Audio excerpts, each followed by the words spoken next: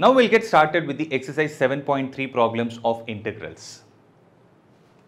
Of which the question is integral of sine square of 2x plus 5 times dx. So here if you observe, you have sine square theta, right? So I already told you, whenever you have sine square x, you write it as 1 minus cos 2x the whole divided by 2. So when that is taken into consideration, this whole thing will get converted as 1 minus cos 2 of this angle, that is 2x plus 5 the whole divided by 2 times dx. So what is that you are going to have?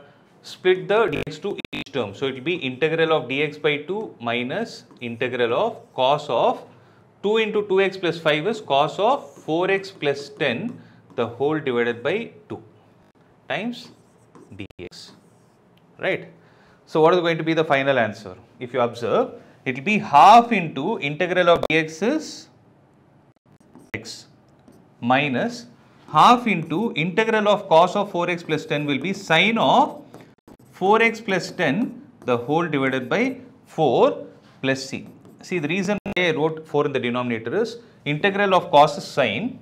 So 4x plus 10 means the coefficient of x is 4. So that should be written in the denominator as per the integration rule.